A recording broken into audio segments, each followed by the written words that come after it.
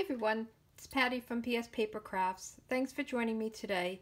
I'm going to show you today how to make this card, and I'm really featuring the Stampin' Trimmer and layering, and I'm going to just show you these different layers. I'm using the first Frost Clear Mount stamp set. I am talking throughout the week about the Stampin' Trimmer. That's Stampin' Up's paper trimmer. It has a scoring blade and a cutting blade. I colored mine to remind myself not to cut when I'm trying to score. And it also has an arm that opens up and goes out to 14.5. Actually, you can go a little bit further if you wanted to. But anyway, check my blog. I have a video from Stampin' Up, and I just have some tips on it. Just wanted to share that with you. So I did on my blog have the dimensions for making a card, whether it opens this way or the one we're going to make today will open this way. So I have that information, and then I just have the different layers that I used. So let's get started. I'm using this first Frost stamp set, and then I'm using this paper, which is from that suite. So let me just show you in the holiday catalog. And if you need a catalog, let me know. This is my version. Have my name on it, and I've been highlighting things. So on page 36 and 37, you'll see the stamp set, the paper. I'm using the frosted epoxy droplets. There's some framelits. There's a lot to this set. So if you wanted to check that out, and let me just show you the paper. I have it all fanned out. It's really beautiful. It has like a pearlized look to it. I think I've shown it to you before. It's just so pretty. It's hard to decide which side you want to use. I don't know if you can see it, but it's got a little bit of a shine to it. So it's really gorgeous. This is the one I'm using today. You'll see I cut it up already. So what I'm doing with this card is I'm just really highlighting the layers. So my card base, this is a top folding card, and it's just a half a piece of 8.5 by 11. This is, if I cut it this way, so I cut this in half this way and this in half this way. I hope that makes sense. But look at my blog. And then I have all the different layers. The black layer is a 5 1/4 by 4. And then this DSP is 5 by 3 3/4. And then I just went in, so these are really 1/4 of an inch smaller, and then this one is only 1/8 of an inch smaller. So this, the black is 3 5/8 by 2 5/8, and then the white is 3 1/2 by 2 1/2. So you can kind of figure out your layers and then go down 1/4 of an inch if you want a wider border, or 1/8 of an inch if you want a very narrow border. So let's make this card. This one again is top folding, and this one I'm going to make your normal side fold. You could also use it this way. So let's get started. I'm going to start by my stamping, and what I did was I took this image and I marked it because I wanted green and pink. So I marked it with my Stampin' Right markers. So we'll just get the stamp. I already have it mounted, and I'm just going to color it with Pear Pizzazz. So you just go over the leaves, and I'm going to do the stems, and there is a long stem that kind of goes into the flowers, so you kind of have to figure out where to start, where to end. But it's not hard, and if it's not perfect, that is just okay. So I'm going to go up in here. I see a little bit of a stem up here, this stem, and just up in here a little bit. So, you know, it's however you want to do it. And I'm just going to close this up, and then I'm using powder pink. I wanted this to be very delicate and light, and I am using the marker side, not the harder, smaller side. So that, let me just show you the pens. That's more like a pen versus the marker. So for this, I'm going to use the marker. So let me just color this all in. And this one is very hard to see because it's such a light color. So you have to keep track of where you're coloring it. And we'll get all over here. over here, just about done here. And you want to try not to get any of the green on the pink. Probably would be good to do the lighter color first, but that's okay. I'll just make sure it's not on there.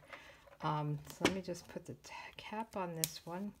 And then I'm going to huff on it or breathe on it to moisten it up.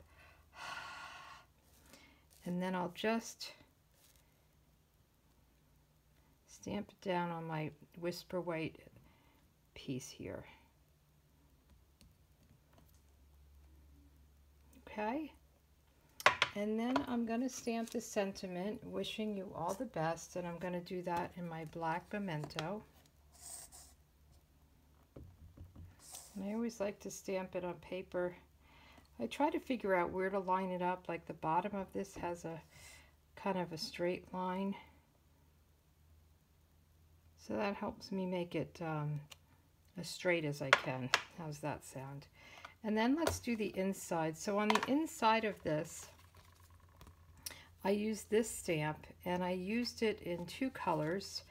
You can just do 1 color, and that also is a layer that's 5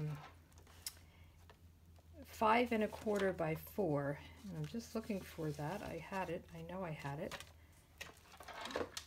Here it is, hiding under my Stampin' Trimmer. So I'm going to take this one, and I'm going to use the Pear Pizzazz so it matches kind of the front. And let's just make sure it's clean.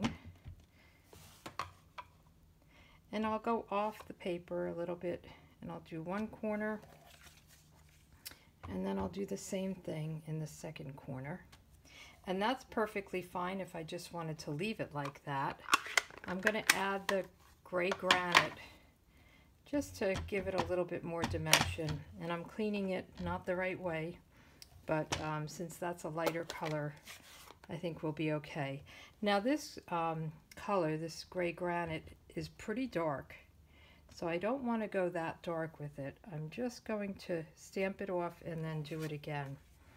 So I think that would kind of murky it up a little bit. So that's just very simple. And let's close this up. And now we just have to put our card together. This is a very simple card, but I think it's very pretty. I like the colors. I love this paper. Again, it's kind of pearlized. So let's do the black layer. And I'm just going to put some snail up and down the whole thing. And then try to get it nice and centered. So that's a nice border around it. And then we'll do the layer of DSP. Same thing. I love this side of it. It's very hard sometimes to use the one side if you love the other side. Luckily you get 2 sheets of everything so you can use both sides.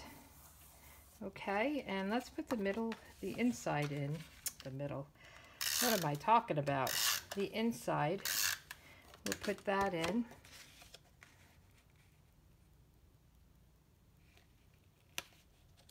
Just get that laid down. Now, a lot of times I don't do sentiments because I'm not sure who I'm going to send this to. So I'm just going to leave it that way for now. I think it has a nice little image. So, and then this one has that very tight border. So let's put this on.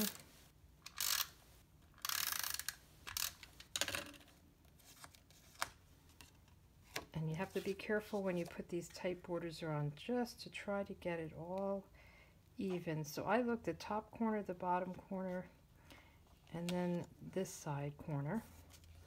And then you could pop this up, and I didn't do that, but I think I'll pop it up on this card. So I'm going to just use some dimensionals. I didn't do that on the last card, but it seems like it should be popped up. I love the dimensionals. I love the big dimensionals. The little ones I like for little things, but these are much easier to handle, I think. And you could cut these down if you wanted to as well. So Just pull off the release paper. And then I'm just going to try to place this right in the center. And then I did these epoxy droplets, they're called. So I didn't realize this because I was looking at them and I thought, wow, they look different. So they're frosted and clear. So you get one set of frosted and one set of clear. So I used the frosted because I felt like it went better with this paper. And I just put three in a row right down here, just to add a little something to it. Come on. That one doesn't want to come up. Oh, I'm underneath it. Oh boy. There we go. Okay. And that's the card. So you've got one that's opens this way and one that's what they call a top fold.